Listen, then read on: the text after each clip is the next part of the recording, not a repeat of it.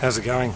A couple of people on YouTube pages and other forums have asked me about these little worm barrels that we make up and have down behind the lime trees down the back.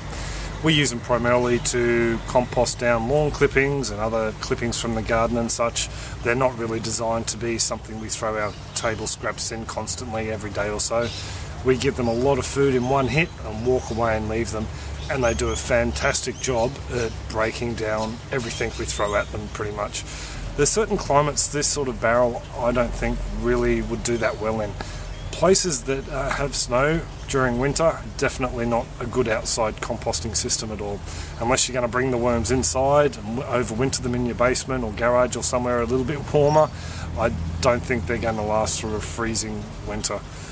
Hot, arid, dry places, probably not a great idea either unless you can keep the moisture up to them and keep them in a very well shaded area. But I'd say for most warmer temperate regions and subtropics and maybe even the tropics, fine and dandy, go ahead.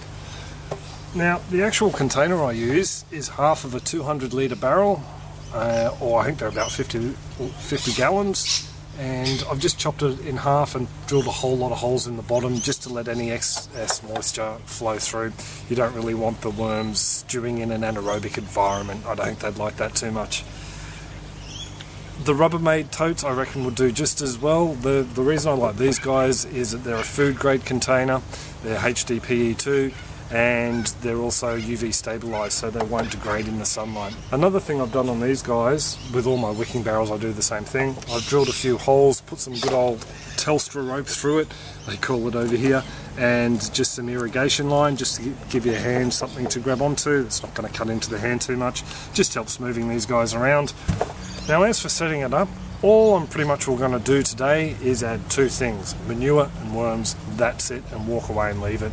And I know these guys will thrive. So what I have here is, we have a traditional 3-tier, it's actually 4-tier, I've only got 3 on, 3-tier worm farm, and I'm retiring it basically, so I'm just let the worms eat out what's left, and you always get a load that fall through into the sump with a bit of the wet castings, and that's pretty much what I've got here.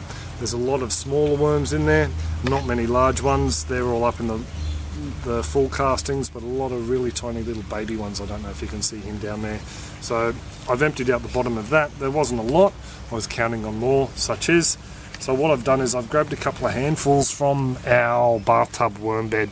So there's nowhere near, you know, thousands of worms you'd buy in a starter kit, but I think there's more than enough worms in there to get this bin fired up. So we have our barrel here. It's as easy as grabbing the manure and emptying it in.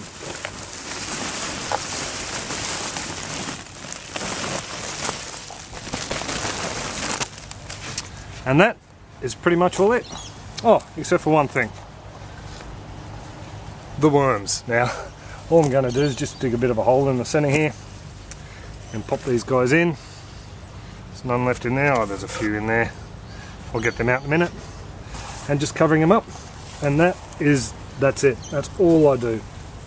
The only other thing I would do is cover this over with some shade cloth. I'm pretty much all going to do that now anyway when it goes down the back there. Every time I mow the lawn, I can put a catcher or two of lawn clippings on top of this. They'll eat through that. They actually like to come up and go through the green matter before they eat this manure I found. So I can put lawn clippings on here. When I prune my tomatoes or any plants from the bed that gets pulled out, I run over them with the lawnmower. I dump them in here, it just chops them up a little bit finer. Dump that in here and the worms go absolutely ballistic on it. So it's not like a hot compost where you burn your seeds and all the other bits and pieces, so you do have to be careful about throwing a lot of weed plants in here with seeds. You don't really want to do that. And also too, if you've got infected plants in the patch, say something with root knot nematodes, my nemesis, if you've got something with that in there, definitely don't throw it in here because the nematodes will survive, as I understand it, in here until they get to a host plant that they can infect. So to move these guys around the yard, at this stage they are pretty light. I can drag it around, or the other method I like is the trolley, just underneath, get the rope, or a bit of baling twine actually. I just like to tie them around here a few times, and away you go. It's a nice easy pickup and you can take them wherever you want around the yard. So these are the two barrels I've had down behind these lime trees here for the past, I think that one's been here 2 years and this one about 12 months. As you can see, I've just got some shade cloth loosely over the top of it. Sort of stops birds and other critters getting in there and digging through to find the worms. This barrel here primarily was just garden clippings and horse manure. This barrel here was lawn clippings and horse manure. I was just seeing how they went, the two of them. I was fairly happy with the way both of them went, so now there's no rhyme or reason. I'll just cut stuff up and throw it in either or. About 2 or 3 months ago I harvested this whole barrel. It all went in under the mulch when we were getting ready for our winter crops. And what I did with this barrel was split it in half, all the castings. Half of the castings went into here, and that seeded this current crop of worms. So they've been in there now for about a month or so. Actually, it might be closer to 2, I'm not too sure, but anyway. We'll see how many worms we can find close to the top.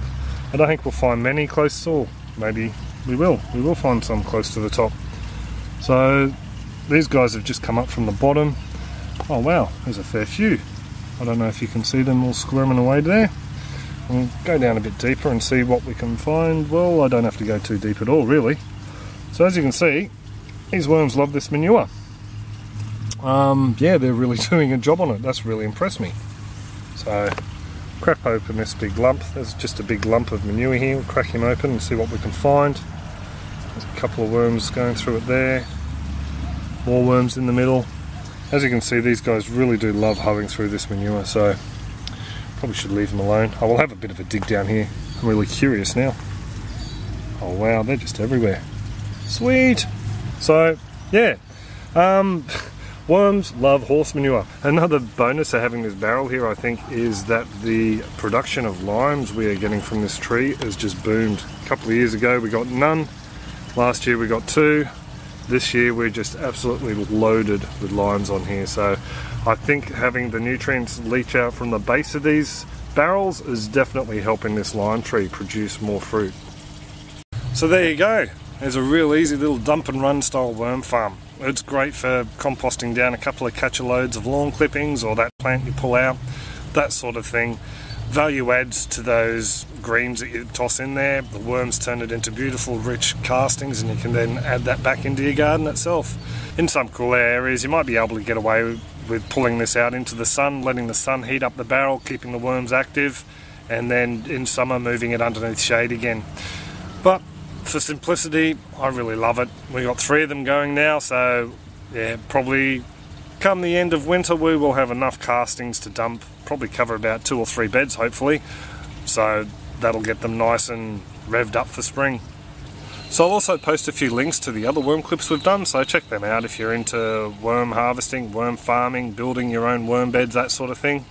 Other than that, I suppose that's pretty much all it. If you've got any comments, questions, suggestions, just drop them in the comments section below and I'll get back to you. Other than that, I hope you have a great one and take it easy. Catch ya!